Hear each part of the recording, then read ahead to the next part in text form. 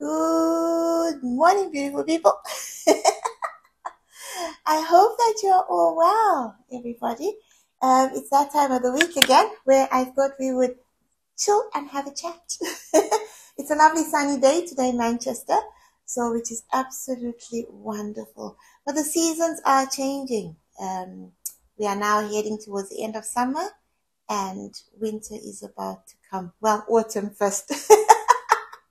Let's not rush to get to winter, Mary. Autumn is on its way and then winter will come. But I just thought I would discuss the wonderful season that we have had, Derek and I, at the allotment and what we've grown and how I've managed to preserve everything that we have grown at the allotment. So I've got a few things. I've got a lovely sunflower. We've got about 3 or 4 of these, and those were seeds given to us from work. The onions, which you have seen, red and green ones. We've got different types of squashes. We've got a nice big pumpkin. Potatoes. I have preserved beetroot. So Derek grew beetroot. I preserved beetroot in some vinegar. I have made jams. We have 2 types of jam this year. We've got currant and plum jam. I have preserved tomatoes because the tomatoes, oh man, once they start, they just keep on coming. So I've preserved tomatoes.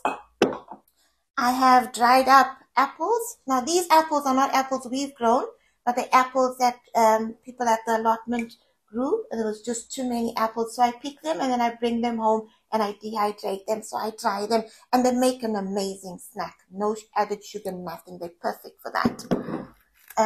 I have also dried up some apples for my granddaughter. Mother loves them.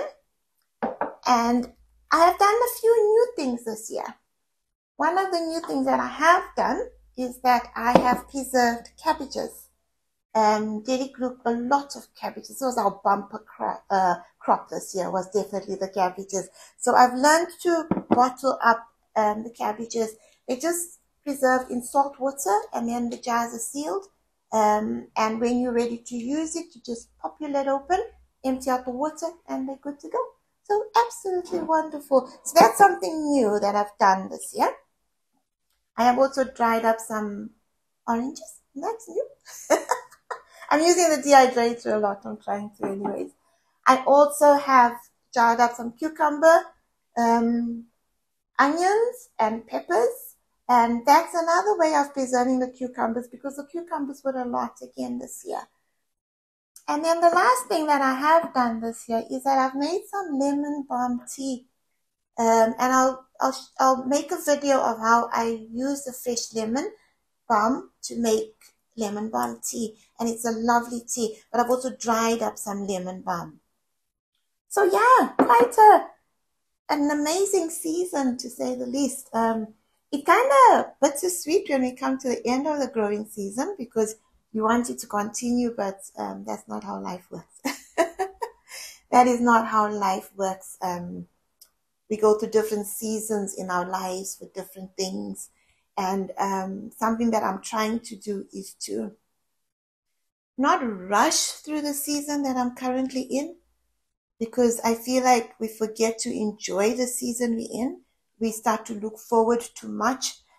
So my lesson is at the minute to myself is stop in the season that you're in. Enjoy the season that you're in.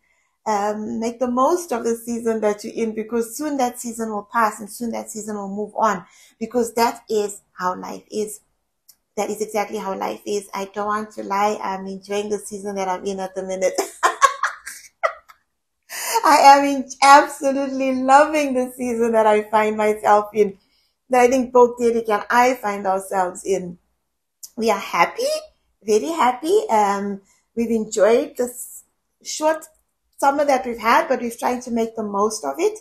And we don't want it to come to an end this season. We don't. And like you see, this is an absolutely bumper crop of different things, amazing vegetables that he has grown and that we've managed to preserve. Absolutely wonderful. So yeah, I just want to stop in it and enjoy it.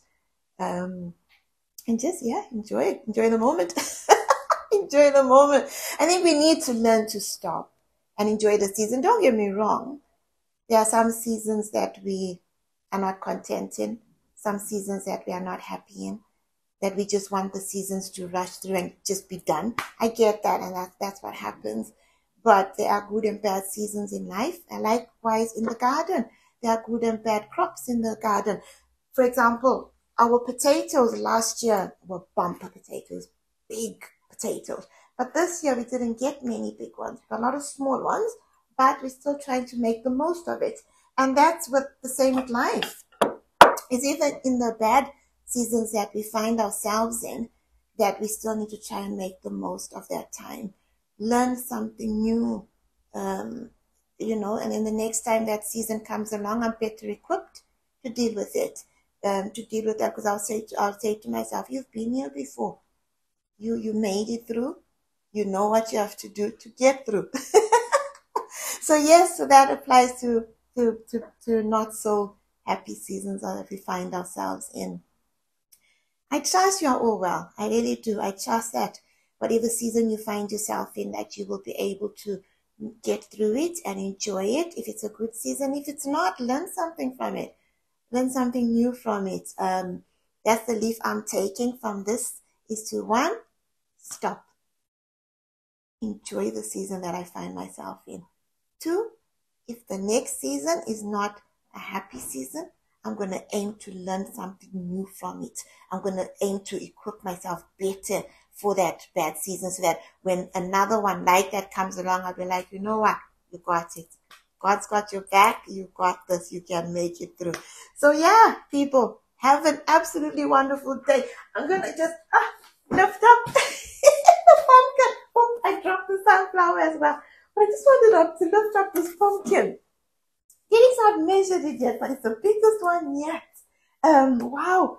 And these amazing pumpkins. I take some to work for a friend at work. She absolutely loves these, but they are amazing pumpkins. So yeah, Natalie, one of these has got your name on it. But yeah, we've enjoyed our growing season. I have enjoyed the harvest season. I do get overwhelmed, but nonetheless, I have made it through this amazing, amazing season. And like I say, I am happy where we find ourselves at the minute. And I thank God for this amazing season we're in. So yeah, on that note, people, I trust that you have an absolutely awesome week. And yeah, don't forget to laugh. Life is too short not to. I'll just tell you a quick story. I don't know if you saw my previous video, but this morning I woke up and I lost my glasses, up and down the house looking for these glasses. Well, it didn't just start off with me losing the glasses.